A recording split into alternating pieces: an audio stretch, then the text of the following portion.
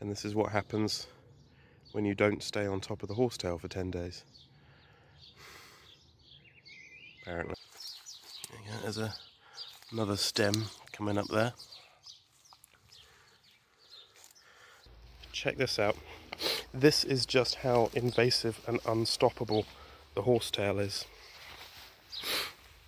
As I was emptying out this container, it managed to find one of the drainage holes and has grown up through the drainage hole. It hadn't broken the surface yet, but yeah, even my containers aren't safe.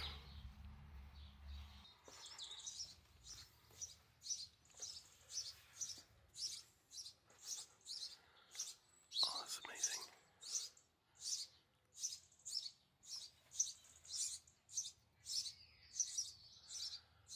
I don't know if you can hear them.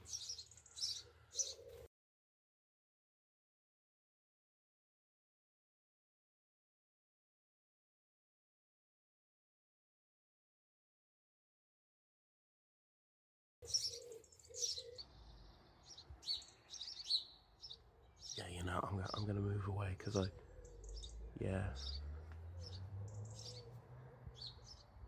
think she, I think they're not keen that I'm here, so I'm gonna step away. Oh yeah, as soon as I'm away,